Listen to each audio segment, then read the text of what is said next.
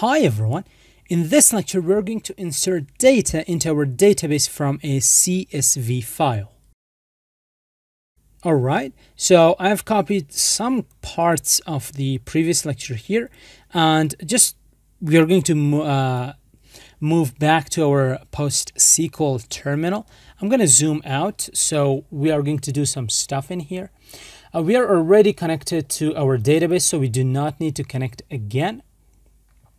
And we have taken a look at our table as well as the columns from that table.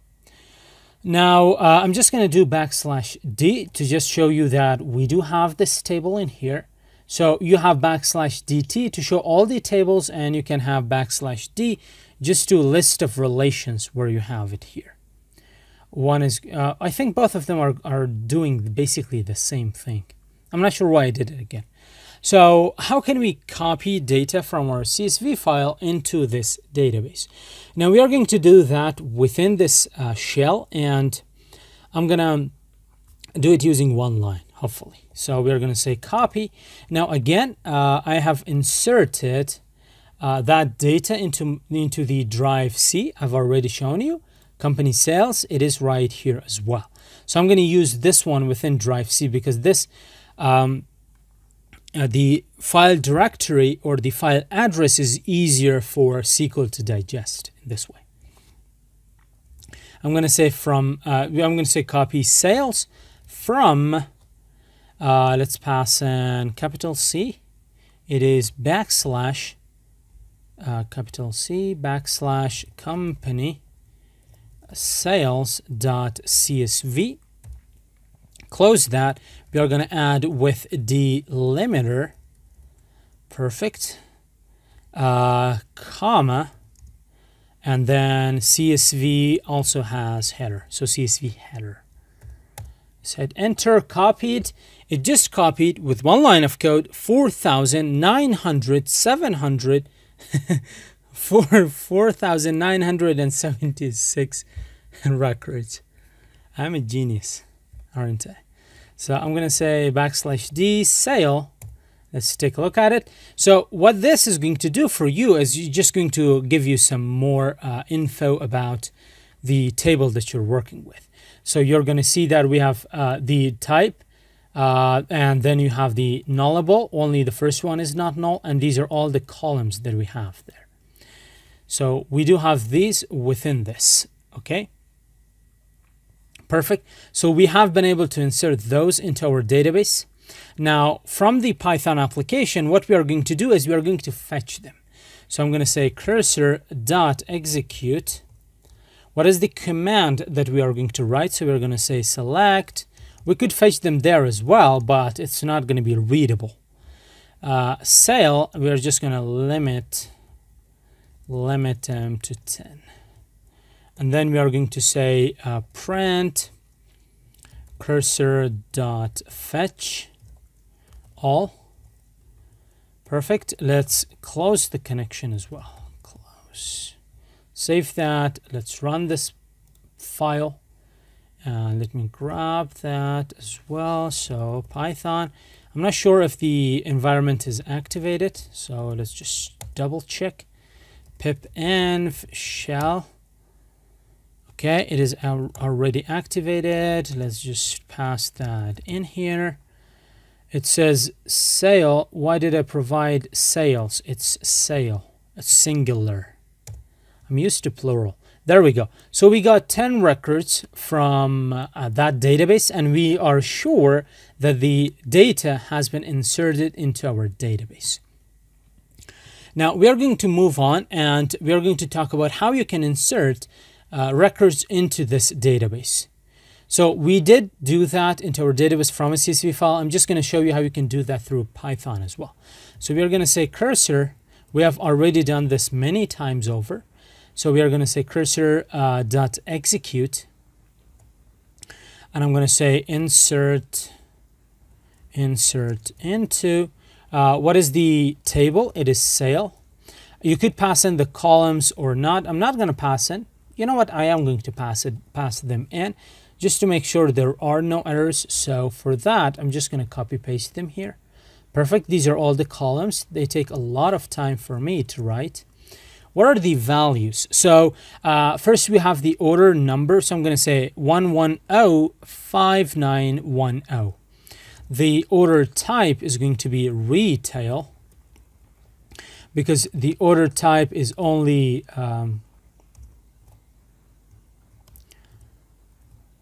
it could only be retail or wholesale. So retail. And then what is the customer name? It is going to be evolutive learning. Perfect. Evolutive learning. And then what is the product number? This is the reason that it is a string. Product number is string. We have Python 999. Perfect. And right after that, what is the product name? I'm going to say complete Python boot camp. Perfect. I shouldn't say perfect too much, so I'm going to try not to say it a lot. How many of these? Let's say 3. So we got 3 of those. And what is going to be the what is the next one? So quantity 3, price, let's set them to $19 each. And what is the discount? Well, you could print in discount like 90%. And then you could say like, what is the order total? For example, it is 60. For now, I'm just going to say the discount is 0. And the order total is 57. Is it 57? Yeah. Perfect. All right. So let's commit the changes. I'm going to say connection.commit. After that, now just to make sure that we have actually inserted something into our database, I'm going to try to query them as well. So I'm going to say cursor.execute.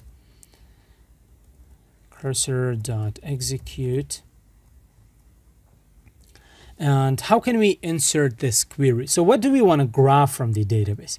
Let's say we just want to grab the three columns. So one is customer name, and the other one is product name, and the other one is order total. And where do we want to grab them from? Sales table, where, now let's provide a condition where the order num is equal to 1105910, and that's it. So this is going to be our query. How can we execute this? Now this query has already been executed, so let's iterate over it. So we are going to say rows is equal to cursor.fetch all, cursor.fetch all. And now we're going to say for row and rows, we can print customer name. So I'm going to say customer name, which is going to be equal to whatever it is that we have selected. So it is going to be row with the index of 0, with the item which has an index of 0. And then we are going to grab index 1 and index 2 as well. So the other one, I'm just going to pass it here as product name. So product name and order total. Order total. Let's save that. So with this, I think everything is in order. So let me run this app. So let's clear that. Python. There we go. So the customer name is evolutive learning. This is the thing that we just added it, the item or the record, and we are fetching it just to make sure that it has been added to the database. Product name, complete Python bootcamp, and 57.0. We can do the same thing here. So we can say select, just select the customer name as well as the product name from sale where order, was it order num? Yeah, order number is equal to 1105910 semicolon, and there we go. So you can see that it's got customer name and product name, evolutive learning, complete Python. So we are sure that it is committed to the database. Otherwise, we are not going to return anything. Now, with this, our lecture comes to an end. So see you in the next one.